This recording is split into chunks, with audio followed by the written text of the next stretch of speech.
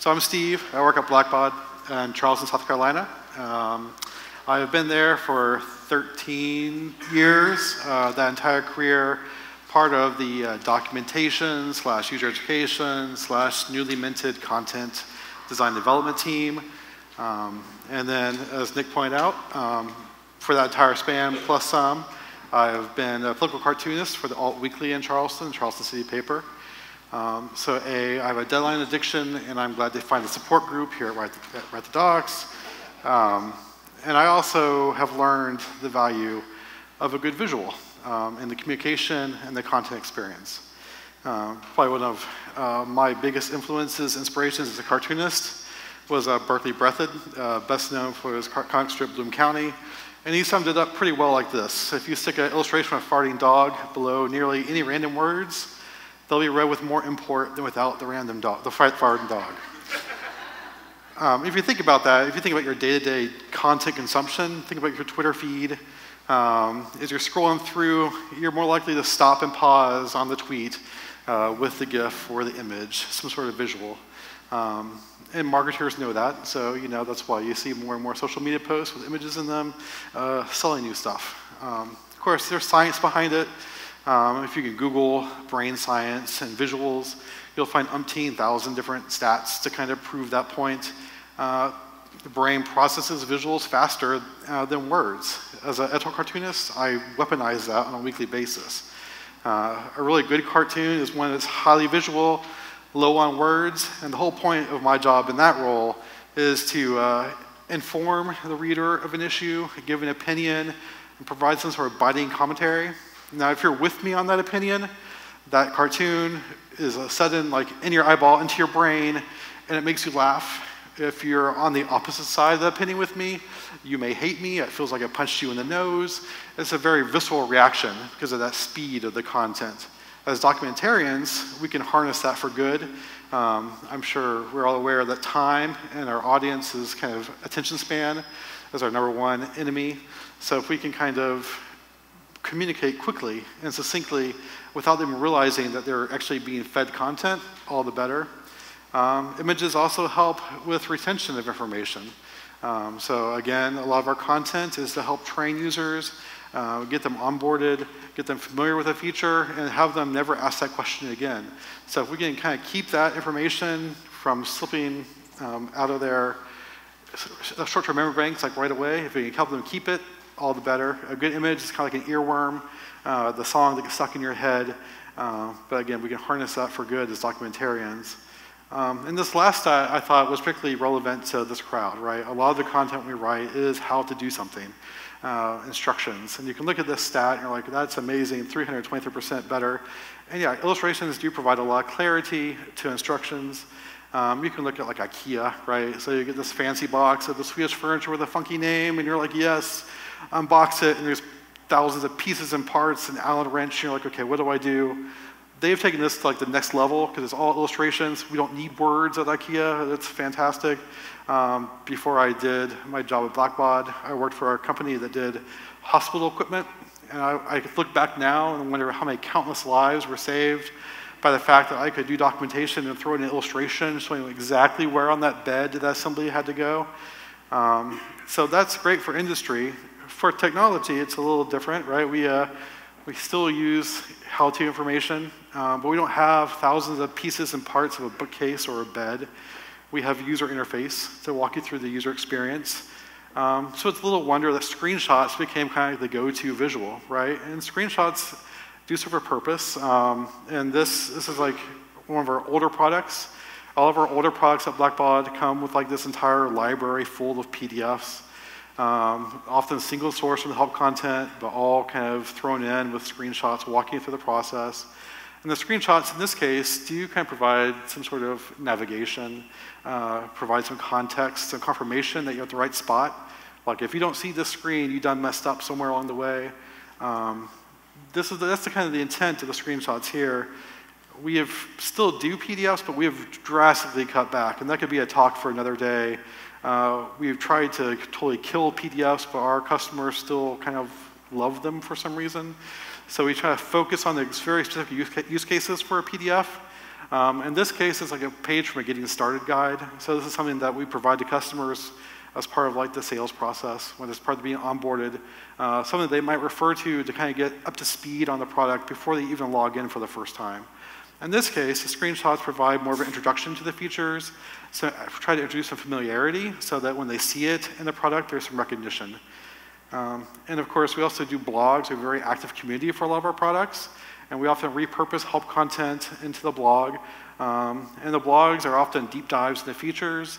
In this case, it's like a what's new post. And again, that same sort of use case for a screenshot fits here, where this is a feature you've not seen before, it's brand new, go ahead, you're seeing it in the context of the community, here's what it looks like. So when you see it, it looks not as daunting or as strange to you, as unfamiliar.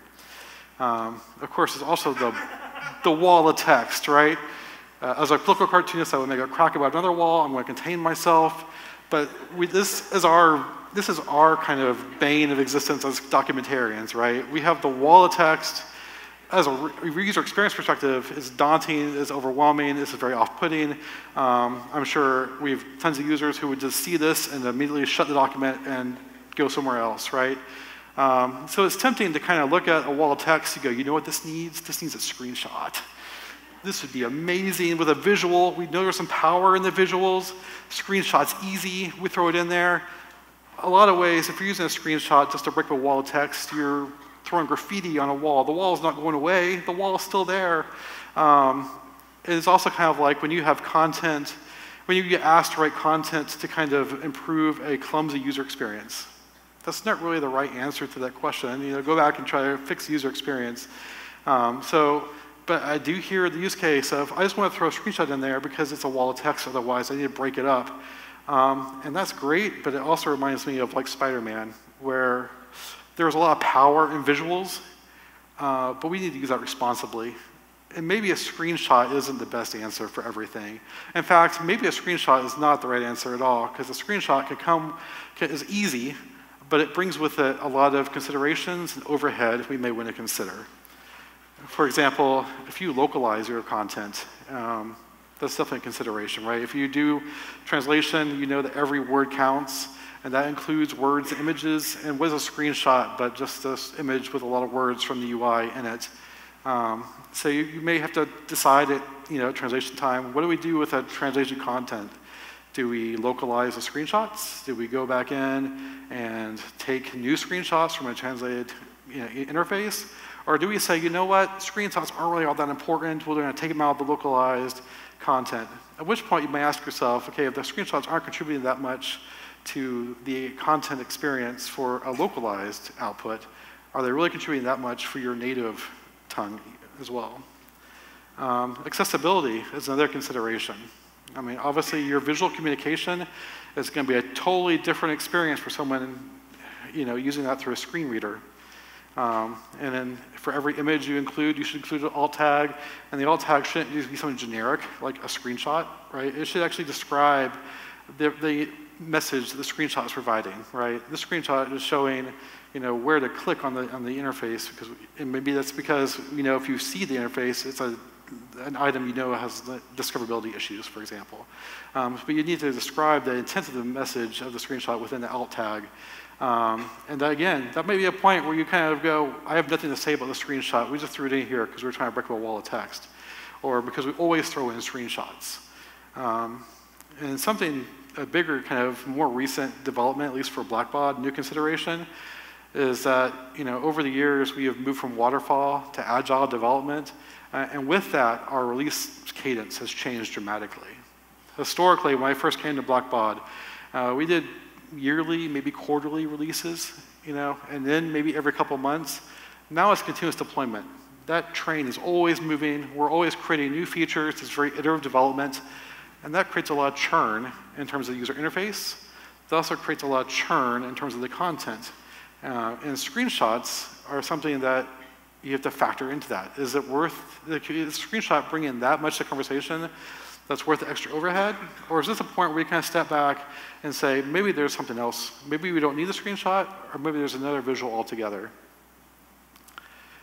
So like I said, we still use PDFs and, for some of the output. Screenshots definitely play a role in that. We have blog, again, screenshots. And a lot of that is because the context for this content is outside of the application. It's something that user experiences when they're not actively working in the program. In the program, we still do screenshots. Like I said, this is our help content. We've worked really hard to make it part of the user experience, part of the UI. We don't have them go out to like a tri-pane view or some external resource when they call for help within the application. We bring the content to them. And this is our what's new topic for our next generation fundraising product. And like I said, continuous deployment has been a big shift for us as a company. It's been an even bigger shift for our customers, who are very used to getting features every quarter and a big, thick PDF new feature guide. And now they're getting features any day of the week. We publish what's new like automatically when they first log in, about once a week, about the same time every week. So we've kind of trained them like Pavlov dog. If we do skip a week, we can track the stats and find that they're actually looking for this content. So they're thirsty for it. But like I said, we repurposed the what's new content from the blog, from the help into the blog. This is that kind of counterpart. And again, they experience this content when they first log in. So to introduce the feature, we've included a screenshot. However, in more just-in-time content, like if I'm working on a form and I have pulled the procedure, we're not including the screenshot. Part of that is because it's baked in. But at the same time, if you look at the content here in the UI is a bunch of fields. The procedure is the same order of fields.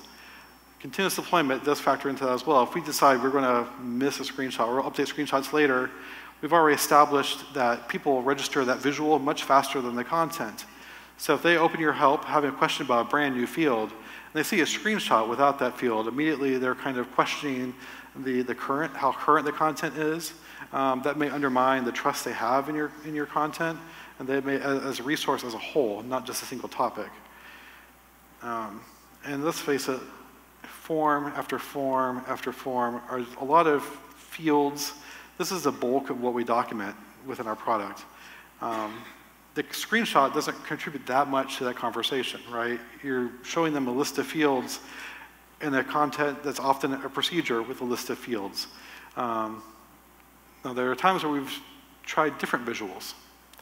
Now, when we introduced this gift record, which is like a key piece of the fundraising solution, we could have thrown in a screenshot of a gift record, but it didn't really speak to the concept of a gift record. Now, this is what I use as a fundraiser to kind of get all the gory details about a donation that came in, who gave it, how they pay for it, what did they want us to use it on.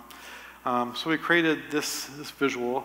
I know Kat mentioned earlier about kind of using Twitter as a canary in the coal mine. When we get feedback like this in Twitter, we're ecstatic. This is like fantastic. People don't normally talk about the content in Twitter, but to see that a graphic can not only kind of convey the concept better than a screenshot may have, but also provide that spark of whimsy to user experience. That's something, like I said, the screenshot, we don't get that kind of mileage out of a screenshot. We've also taken that same approach within standard help content as well. So here is more just-in-time content for this form. On this form, we manage basically how we refer to a donor in a communication. If you look at your mailbox, you probably have appeals from your alumni association, your foundation from your college, or somewhere you gave to last year. They're probably still sending you letters or postcards, because snail mail is very big still within the fundraising industry, and how you track how you refer to that donor and those communications is important. So part of that is this concept of an addressee and a salutation. We've had them around forever. They're often very confusing for our users. They get it mixed up, they're not sure of the context. And we have help content that explains it. But at one point, we're like, if we could just show them in context of the communication, what is what, that would answer it. And we did this, we updated this help topic with this visual. The engineer had been working on this form sprint after sprint after sprint. It was like he had a eureka moment. He was like, this is what I've been doing? This is it?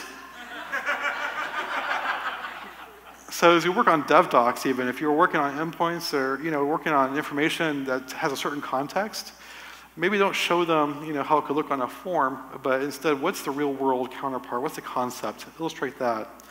We've included infographics. Donor lifecycle is kind of a sense of where I am as a donor in my relationship with the organization. Did I give once, never again? Did I give once 11 months ago? So if I don't give again, I'm going to be at risk, or I'm at risk now, maybe I'll be lapsing and lost. Or if I give again, what's my status there? We have, it's 8 different statuses. We have a blurb for each one. But this infographic really kind of gave them a snapshot what that relationship was. And this is something that we actually see pulled out. Like people, pull this from the help content, post it in the community. There's a Facebook group. I've seen it out in there. Marketers tend to love it. So it's kind of something that in a snapshot, in a matter of seconds, hopefully, you can convey the whole relationship of these statuses, what they mean in context of the giving, in a much quicker rate than a screenshot of that report would do, or running through 8 blurbs of content. Now there are some times when a screenshot is just inevitable, right? So modals and forms are one thing. We can kind of go, okay, I can see he's got a point maybe that I don't need to show a screenshot for every procedure because it's kind of redundant. But there are other times where the UI is not that simple, right? So this is a tool, it's a reporting tool that we provide. We actually have an early adopter program at the moment. And it's like a drag and drop tool. So I can, as a user, I can go in here and say, here's what I want to measure, pull it over. Here's how I want to break that measurement up by. And then our testing, what we found is that when people land on this UI, it's like a blank slate moment. It's overwhelming. It's kind of almost like that wall of text, right? They don't know where to begin. It's kind of overwhelming, daunting. So we started trying to figure out how we can tackle this from a user-assisted perspective. Should we do screenshots? Maybe this is time to throw some screenshots in there. Maybe even do a video. And what we found is that when we did screenshots or working with live data, essentially, the user focused on the wrong stuff, right? They're coming to this tool with a certain report in their head. And the screenshots and examples we gave were not that report, right? So they suddenly felt a disconnect. They couldn't quite get past the fact that the examples were not what they have in their head. And we're just trying to focus on the UI-isms, where to begin, where to move things around. And to complicate matters, this is a tool that we use across a whole variety of products. So I've mentioned fundraising a good bit, but we also have products for financials, education solutions for schools. And so if they see like an example, like we were showing for the fundraisers, they have 0 context, even worse context than a fundraiser would have. So we started thinking about what can we do to kind of help the user focus on the right stuff. Apparently a screenshot wasn't going to do that trick. Well, again, going back to comics, right? So this is Scott McCloud, Understanding Comics. It's required reading for a cartoonist. It's highly recommended reading for anybody who wants to do any type of visual communication. And he points out that if you see an illustration or a photograph of someone, and it's a highly rendered illustration, for example, you see that person. But if you start stripping away the details down to like a smiley face or an emoji, essentially, you relate more to it. You can see yourself in it. So we applied that same logic to that same UI, right? Abstracted away all of the data. Basically took a screenshot, but then took it into Adobe Illustrator, traced it essentially, and made everything down to the basic shapes, like a smiley face, like an emoji, but to the basics. And that way we could provide instructions that kind of focus the user on what we want them to focus on. The UI, right? Here are the patterns. Here's where you start, step by step, and walk them through the process. And this actually worked. We actually tested with users, and they're like, well, now I know where to begin. Now I get it. Whereas before, they were too hung up on the wrong details. And kind of a byproduct of this is that we suddenly had these artifacts that we could leverage for other content. So I mentioned PDFs, right? We're still trying to get them away, wean them off of PDFs, wean them away from printing out of our product, right? The product is now something they use on their phone. They still want to print it out. We're like, why? Just pull it out on your phone and use it. PDFs are the same way. They have this thirst for something paper, tangible, something that they can just pass out. But we're trying to wean them off that because PDFs are just not scalable. They get out of date much more readily than they used to. So we created this online quick start guide, which we may have done as a PDF before, did it online, used the same artifacts, broke that process down even more, This tested really well. It was a tool that we could easily just kind of share out as part of like that onboarding process. As of last week, they were trying to find a way to kind of wire this in from the application itself because it was tracking so well. We also found a way, since they were all in Illustrator, to take it a step further. Say, you know what, here's where you don't need print. Here's why you don't need a screenshot. We can show you the process, animate it in a GIF, and simplify that process down. So again, kind of in closing, there's a lot of power in a visual. As a cartoonist, I'm with you on that, and there's brain science to back that up. Screenshot may not always be that visual to use. Screenshot is right in a lot of context, but it may not really support the message like you hope it would. There are other alternatives to explore, and I hope you have fun trying to find ways to engage your user with visuals, but think outside the screenshot. Thank you very much.